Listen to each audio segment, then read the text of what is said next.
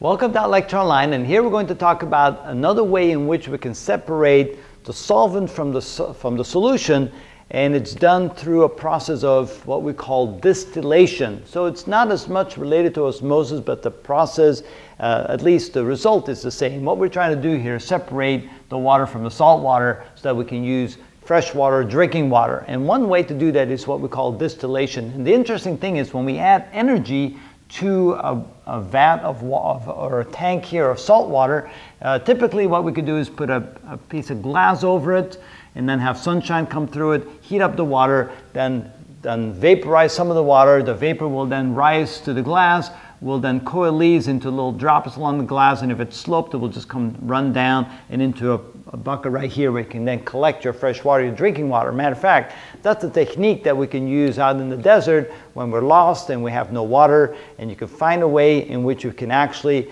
get the evaporation from maybe maybe dig down into the sand and you find some moisture in the sand. You can actually get that to evaporate up, and maybe with a piece of plastic collect, and you can actually have some drinking water out of that. That's a survival technique. But we can do this in large scale. That's been tried. This is a method that we tried to already get water out of the desert regions by putting a distillation distillation mechanism like this together.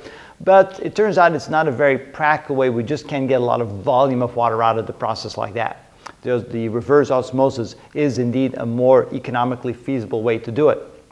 Nevertheless, the interesting part is if you do have a solution like this and you do have heat entering the solution so that you agitate the molecules and some of them will then be more likely to jump free, it turns out you can actually separate the solute molecules from the solvent molecules in a distillation process like that, which is kind of an interesting way to separate the two. So it's not really osmosis per se, but the end result is the same way, in that when you put heat into a solution like that, you can actually separate the solvent molecules from the solute molecules.